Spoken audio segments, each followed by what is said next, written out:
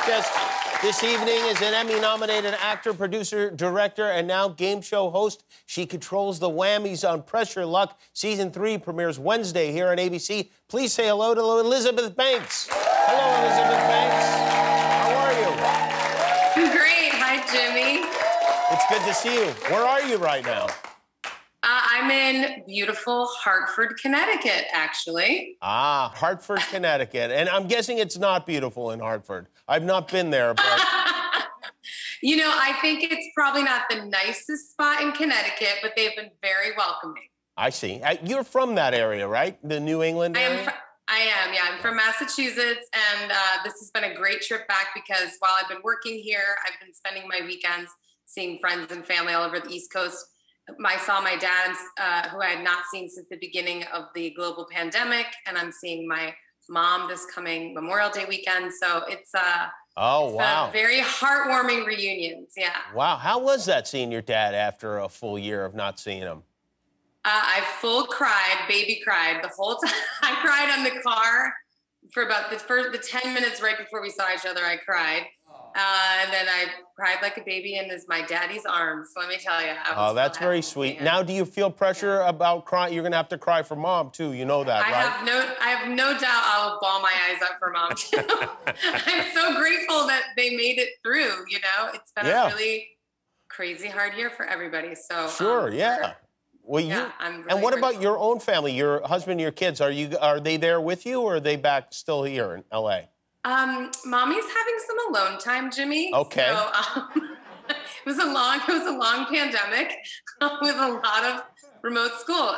No, my kids were in remote school for so long. And right when I got this job, we were told they were going back full time, and I couldn't take them away from school and their friends and family that they'd already missed for so long. So gotcha, my husband is doing Mr. Mom duty, an amazing job. I couldn't be more grateful to my man, Max. He's holding down the fort back now. As I recall, the last time you were on, Max had purchased, what was it, like a huge...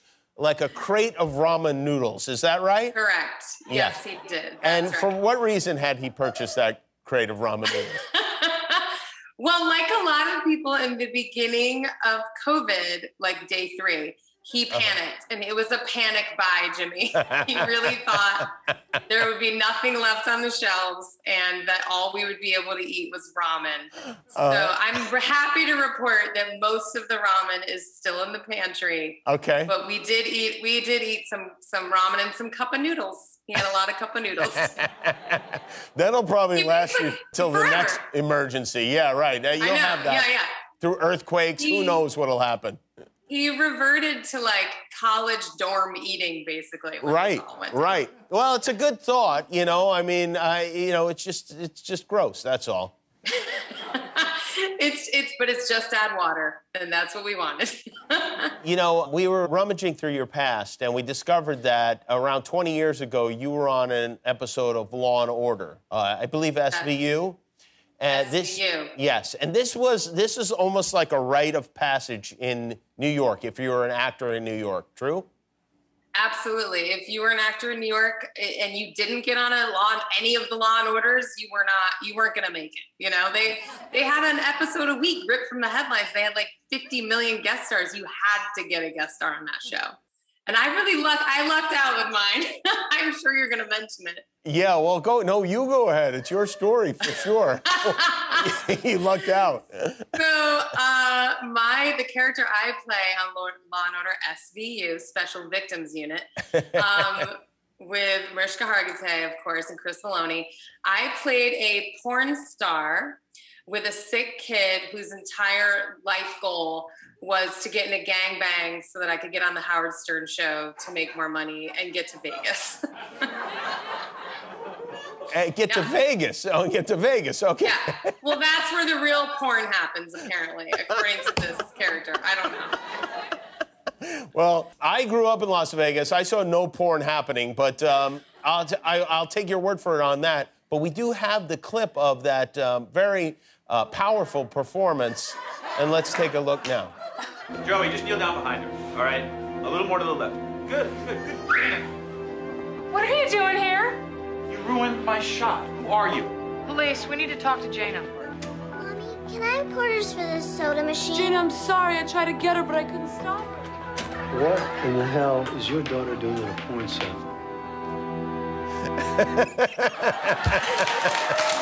So it's a bad situation you were in. I'm so grateful you didn't freeze frame on the move in the kitchen, but yeah, that was my character. Yeah, I'm wearing a G-string, I believe in that. Yeah. Same here. You Elizabeth, I love that the guys in the thing all have, like, even though they have no clothes on, we're learning what their jobs are. Like, this one's got a construction helmet on. That is crazy. They're like they're the village people of porn, basically, Jimmy. Was that the last time you saw your father cry when he saw that on television? I believe that my parents were very proud. Oh, they were excited. Was that the first time they saw you on TV? No, I had done, my very first thing I ever did was, it wasn't much better, was an episode of America's Most Wanted in which I played a murder victim who gets run over by a car. And I had a stunt routine. And the stunt was, so on the day that I shot the stunt, which I'd never been on a set of anything in my life. So I auditioned and I won the job of murder victim on America's Most Wanted. And how they shot the stunt was I laid over the hood of a car and then I got up and then I walked backwards. And I remember I was eating chips. And then they reverse the tape and play it forward. So it looks like I'm walking forward, eating chips and get run over by a car. So I thought that was it. That'll be the whole bit. Then I have a whole viewing party. I was in college at the time. My entire sorority got together to watch the show with me. And they played the show. And there I am walking down the highway, eating my chips. Here comes the car, vroom, vroom, vroom. It hits me. What they failed to tell me they were going to shoot was they put my clothes on like a sex doll dummy, no joke, and like tossed it in the air and then landed it. So it really looked like it hit me and threw me like 20 feet, but they just threw a sex doll in my clothes 20 feet and landed. And it's so funny. It's so ridiculous. And it still makes me laugh. We'll find that one for next time. And I made everybody watch. I made everybody watch that too. Well, when we come back, we're going to talk about your new show, Season 3 of Press Your Luck. Elizabeth Banks is with us. We'll be right back. Elizabeth Banks is with us. She is the host of Press Your Luck. The game show from the 80s has returned and is now on ABC. And what is that little character? The character is the whammy, the guy, right? Yeah. That's right. Yes, the whammy. And the whammy, correct me if I'm wrong, is like a demon, like the devil or something like that, in cartoon form. Yeah. Yes. That's right. He's a little devil in cartoon form. He takes all of your money and cash and prizes and takes your bank to zero. He's horrible. He's horrible, and that's why everybody says no whammies, because they don't want him around. But maybe if they were more welcoming, he wouldn't take all their money. I don't know. It's just something to think about. I did notice that on this show, the contestants are so excited, like to a point of almost breakdown. You know?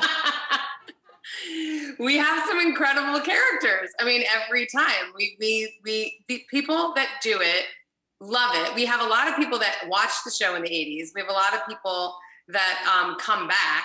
And then we just have people that just, I mean, how exciting to win money. You know, it truly is pretty exciting and life-changing. And also we give away tons of really interesting and wacky prizes. We give away, you know, ice cream machines and Flocati rugs, cars.